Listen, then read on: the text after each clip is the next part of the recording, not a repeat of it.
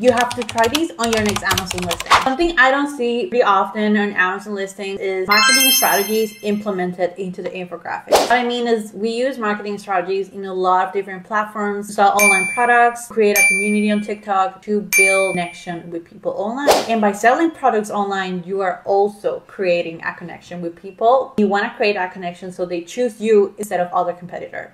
So what if we start approaching your buyer in a more personal way through the infographics? By these, I mean, what if we start like copywriting a little bit more personal to our buyer persona? Hear me out. I'm going to show you an example. This is one of the products we recently made. If you take a look to my client's branding and typography and just the brand identity, you will know what type of buyer persona they are approaching and what type of man would like to get this type of product. So what if we include a little bit of copywriting that is directed to the personal thinking of your buyer? This is an example of it. We are putting into words something that your buyer is already thinking. And what this is going to do is going to create a connection between your listing and the buyer. They are going to unconsciously think this is something you know they are looking, and the buyer is going to create a connection right away with your product. I feel like oftenly sellers forget how powerful it is to create a connection between your product and your buyer. This is definitely going to stick on their brains and is going to make it choose your product instead of a competitor.